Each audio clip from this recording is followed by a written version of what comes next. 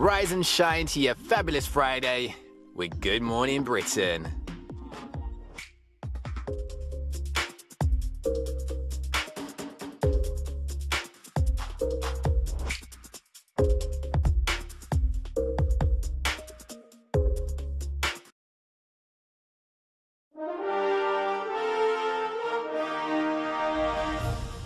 Good morning, Britain. Heat wave warning on what could be one of the hottest days ever recorded.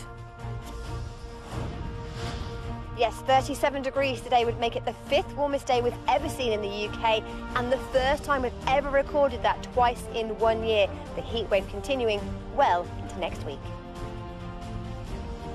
And fears for thousands of holidays as travel experts warn France is highly likely to be added to the 14-day quarantine list following a dramatic rise in coronavirus infections.